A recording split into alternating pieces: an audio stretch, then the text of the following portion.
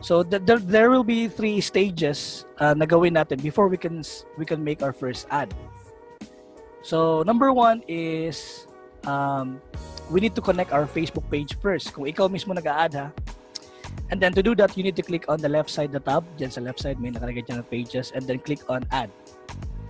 Pag maklik mo na yung ad, you can connect now your page. Very straightforward to guys. Kung gusto mo mag-add ng page, ilagay mo dyan.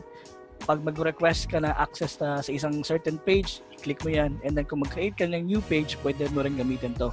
But since nakagawa na tayo ng Facebook page, di mo na kailangan gawin yan. But again guys, very important to guys kasi may mga clients na hindi talaga marunong gumawa and mag-connect ng Facebook pages nila to their business manager.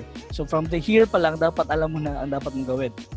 Right? So next is number 2 is we need to set up our payment. So to do that, you need to go to the payments tab and then add payment method. Kasi hindi ka makapag-run ng ads kung wala kang credit card or debit card na nilagay at first.